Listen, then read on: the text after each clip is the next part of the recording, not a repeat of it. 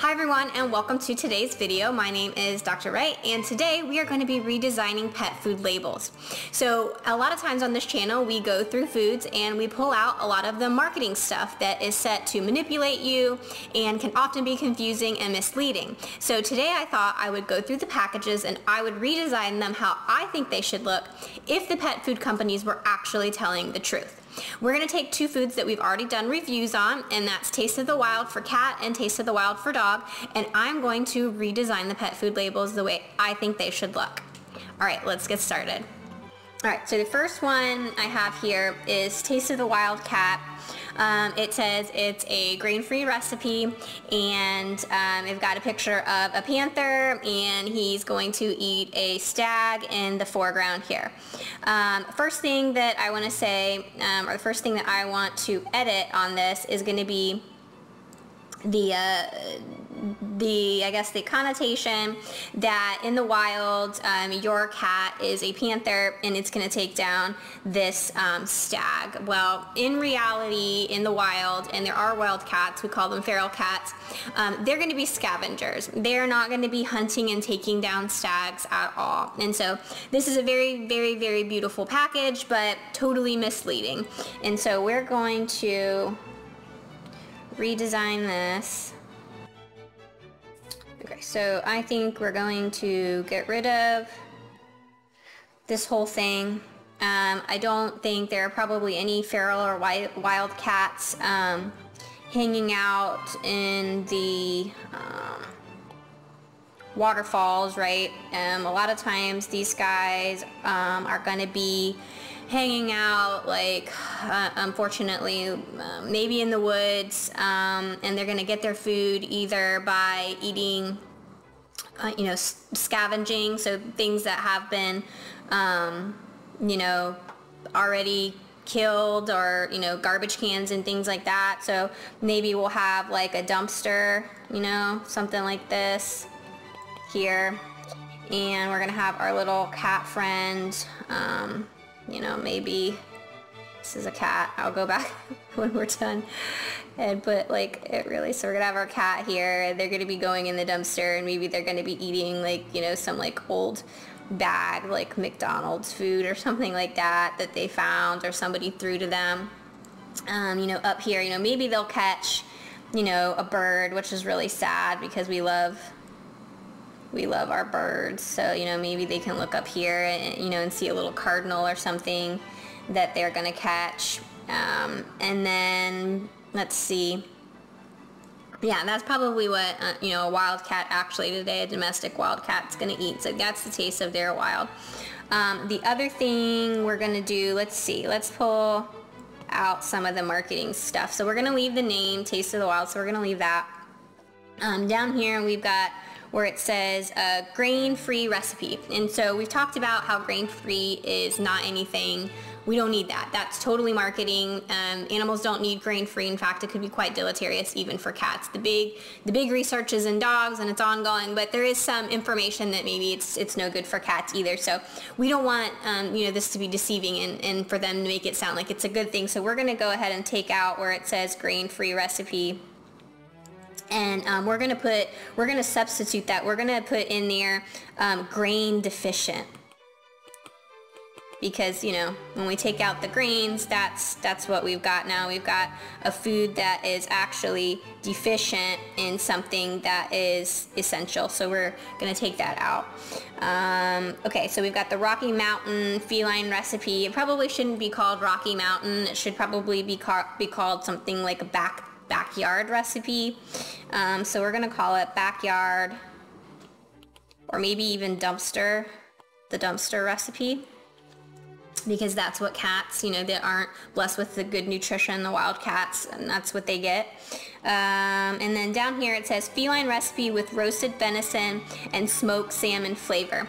What that actually means when they use that term with roasted venison and smoke flavor, that actually is a legal definition. So they, you know, in order to be honest, at least to some extent, there are laws on what pet food companies can put in the package. And so that word with, in order to use that, it means it can only, or it needs to only be actually 3%. So what this should say, instead of saying with roasted venison and smoked salmon, it probably should say something like 3% roasted venison and smoked salmon flavor, 77% other stuff. So, you know, they're being honest. That's what they would put on the package. All right, let's see. What else do we have on here? A couple things that are not on the front that should probably be on the front. They're saying that it's a feline recipe, but what they're not telling you is this is all life stages. So what this actually is it's a kitten food. So somewhere on here, we need to write kitten food, you know, marketed for adults, but actually kitten food. So we're gonna put that on there as well. All right, did I forget anything? No, I think that's everything. So I'm going to use my powers of Photoshop and I'm gonna come up with the perfect honest label for Taste of the Wild cat.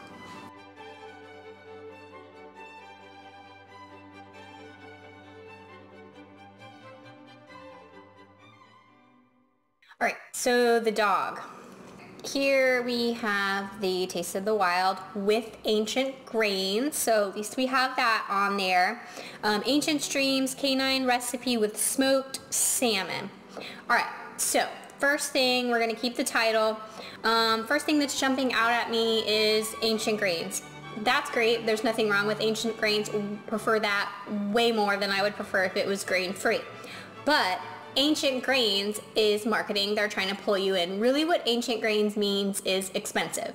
They're taking really, really odd grains versus, you know, getting the more readily available ones. So they're doing that not for nutritional value, but to charge you more. So we're gonna put with ancient grains, but then, you know, maybe next to it we're gonna put like a bunch of dollar signs maybe, or like a big burst with like dollar signs. That might be fun. And then we've got, you know, the obvious thing, it's beautiful package, and we're gonna keep the package beautiful. We're not going to change the beauty of the package. We're still going to, you know, it's still going to be lovely, but what we're going to do is we're going to make it more realistic. So here, we don't have actual dogs. We've got a pack of wolves. So we've got 3 wolves looking at a stream of salmon jumping. And, you know, our domestic dogs aren't doing that. Even wild dogs aren't doing that. There are wild dogs, so there are some countries that have their, you know, wild dogs. They have them in Australia, and they have them in countries like Puerto Rico. You'll find wild dogs all over the place. They don't look anything like this. They are usually, you know, just a regular, you know, domesticated looking dog. But they're usually really skinny because they're out in the wild scavenging. And so we're going to change these guys, if I can, to like just a skinny regular dog. They're not a wolf. We're not feeding wolves here. We don't need to have wolves on the package. You know, just because dogs are similar to wolves, they're not wolves. So that would be like saying we'll feed our children chimpanzee food or orangutan food because, you know, people are really close to primates, so we should feed them the same. No, we shouldn't. We need to be feeding appropriately. So we're going to change all these dogs or these wolves to actual dogs. You know, the other thing that they're going to be doing is they're probably not going to be living here by the stream catching salmon. They're probably going to be, you know, in the city. So we're going to change the background, you know, maybe to a city landscape here with some skyscrapers or something like that. And they're going to be, you know, like on the streets, you know, maybe. And they're going to be eating, they're going to be knocking over, you know, like some trash cans and things like that. And they're going to be scavenging. That would be the taste of a wild dog. Now, is that what we want? No, we want to give our dog nutrition, but Taste of the Wild, a wild dog, is going to be doing that. They're going to be scavenging. If in their woods, they're going to be finding, you know, roadkill and stuff like that. They are not going to be catching wild salmon. I mean, that's just silly. Let's see. Ancient stream, you know, that's probably deceptive. You know, we just mentioned they're not going to be in a stream at all, so we're going to cross that out. Let's call it, I don't know, what should we call it? Let's call it city life, alley life, the alley life. Canine recipe with smoked salmon. So we already talked about how with means 3%. So we got 3% salmon, 77% other stuff. We already have with ancient grains. Got some dollar signs here. Things that they're not telling you. This is all life staged food, and it's an all life staged food. It is saying also for large breed puppies. So it's not a canine recipe. Let's change that. We're gonna make it red. It is actually a large breed puppy. So we probably need to put that on there somewhere if we're going to be completely honest with the package. We need to put that. Let me see my notes. What else do we have here? Oh yes, the guaranteed analysis, and you can check back at that video on the Taste of the Wild that I did the full analysis, but this was excessive in calcium and phosphorus. So somewhere on here, maybe here where this lovely seal is, we'll change that and we'll put on here excess calcium and phosphorus. Caution. Right? We should probably put that on there somewhere. Alright. So let me redo this. We're going to redesign it, magic of Photoshop, and we're going to show it to you and see what you think.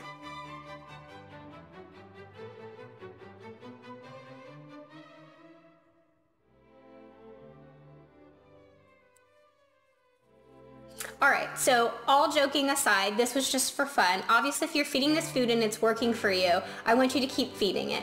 All I want you guys to see is how the marketing companies do try to deceive you. They leave out the important information and they put in information that they know is going to draw you in.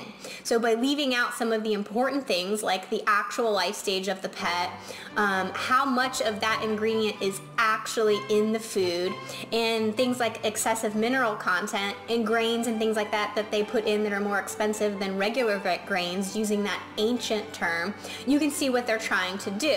Now we're going to keep the packaging the same. You know, as you can see, we kept the packaging beautiful. The packaging was great, but we took out those deceptive things. So I hope you found this video entertaining. You know, I hope I didn't hurt anybody's feelings. It's all in fun. It's all in jest. I hope you guys enjoyed. If you did, let me know. I can go back and redesign some more pet food labels in the future if you guys think this was a good one. But yeah, this is what pet food companies would put on their package if they were designing labels to be honest, according to me. Alright guys, we'll hang out again real soon, and I hope to see you guys next time. Bye.